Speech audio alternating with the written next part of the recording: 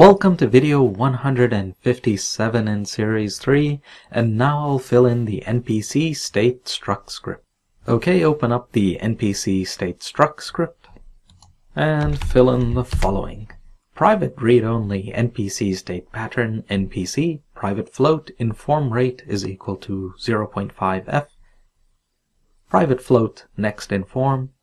Private collider and array colliders. Private collider and array friendly colliders. Public NPC state underscore struct. Brackets NPC state pattern NPC state pattern. And then NPC is equal to NPC state pattern.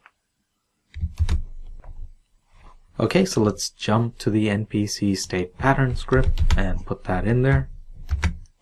And I'll just save that. So that is struct state is equal to new NPC state struct. Pass in this, so this script. Okay, I will use the update state to say inform nearby allies that I have been hurt. So that is the new method that I need to write, of course. And of these required methods, I will also use the toAlertState method. So in this one, I will say npc.currentState is equal to npc.alertState.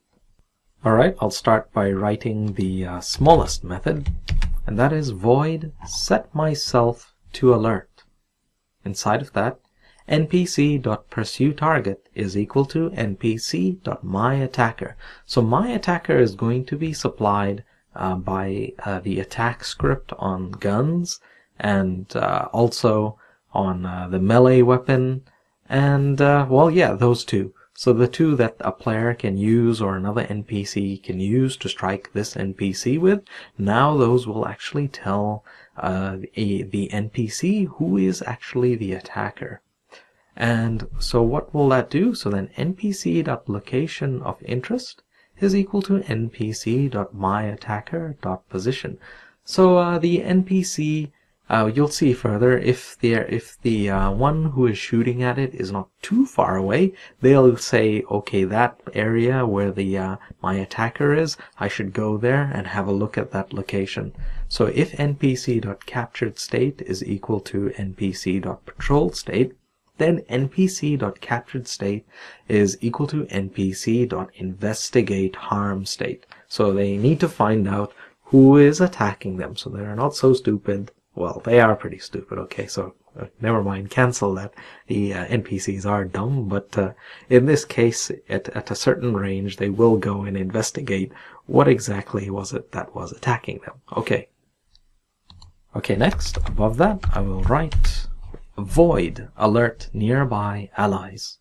For each collider ally in friendly colliders, if ally.transform.root.getComponent NPC state pattern is not equal to null, then NPC state pattern ally pattern is equal to ally.transform.root.getComponent NPC state pattern. You've seen this already. This is in the alert script. It's very similar, slightly different. Now, if ally pattern.currentState is equal to ally pattern.patrolState, ally pattern.pursueTarget is equal to npc.myattacker. Ally pattern.location of interest is equal to npc.myattacker.position. Ally pattern.currentState is equal to ally pattern.investigateHarmState. Ally pattern.npcmaster.callEvent npc walk_anim. Okay, so we haven't written the method yet that carries out the overlap sphere to capture all the allies, but what you can see, this method is saying to the ally that if this ally is validly in range, then they'll be told that of this the character's attacker, and they'll be told of the position to go to, and be told to go into the investigate harm state, which we've still yet to write. Okay, now I'll write the last method, the one with the really long name, and that is right here. So void inform nearby allies that I have been hurt. If time.time is greater than next inform is equal to time.time plus inform rate, because I don't want it to be running all the time. It is a little bit expensive, of course, carrying out an overlap sphere. So I don't want the overlap sphere to be, you know, running every 0.1 seconds or whatever the check rate is. Well, yeah, whatever the NPC's clock is anyway in the state pattern script. So if npc.myAttacker is not equal to null, friendly colliders is equal to physics.overlapSphere, starting from npc.transform.position, comma, npc.siderange, comma, npc.myFriendlyLayers. Now, if is attacker close, so that's another method here that I've copied in. I should have probably put that in first and shown you how it works. Sorry about that. So if is attacker close, then alert nearby allies and set myself to alert. Now let's have a look at this method. So this is another method. I'm sorry about that. I copied in two at the same time. I should have had here separately. Bool is attacker close.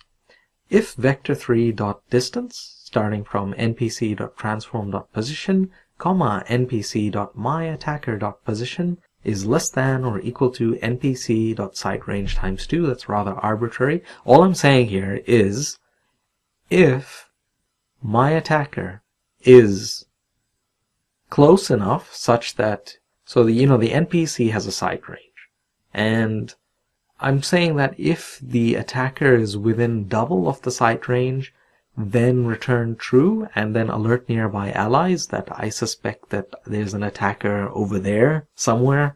Well, the exact position is given. But, so if the attacker, so let's say it's an attacker shooting from very far away, so the player, then the NPC has no idea where it's from. And so it'll return false, and the NPC will just do whatever it was doing, which is probably going into the struck state, and then just wandering around or going through waypoints after that. But if the attacker is within range, it will return true, and that means the attacker is close and the nearby allies will be alerted, and also this particular attacked NPC will be set into the alert state and will start walking towards where they need to go and investigate as well. Okay, so that should be pretty good. Well, it doesn't actually set them into the alert state. Actually, this method's name is not quite right. It should actually be set myself to investigate. So let me just change that. So let me copy that, bring it up there into the inform nearby allies that I have been hurt. So that's my mistake there. Okay, so that looks a lot better. And actually, just looking at it, I'm just wondering if I actually even use the toAlert state. So let's have a look.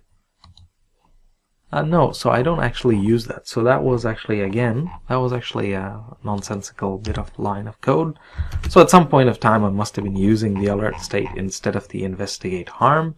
So in fact, if we didn't have this code here, I'll just comment it out. Then if we didn't have that, it makes no difference, because the NPC will be moved into the investigate harm state. And I should also remind you that the NPC does not stay in the struck state indefinitely. If you recall, we have in the NPC state pattern script a recover. So the activate struck state, so that's how we went into it, so it's due to this. And we have a recover from struck state as well, and the recover from struck state will result the NPC going back into whatever state they were in before, unless they move into the investigate harm state. Okay, and the activate struck state, that is subscribed to the event NPC deduct health. So when the NPC loses health, it'll call the method activate struck state. So then the NPC goes into the struck state, and then eventually they'll recover from that struck state. Okay, so that is it for this script. Let's go to Unity, just double check that there are no obvious errors, and of course we can't see it work at the moment. Our golem has no possibility of being hurt or going into the struck state, so it's going to be a while yet before we get to see that in action. So anyway, so the best thing to do is to just keep on moving forwards.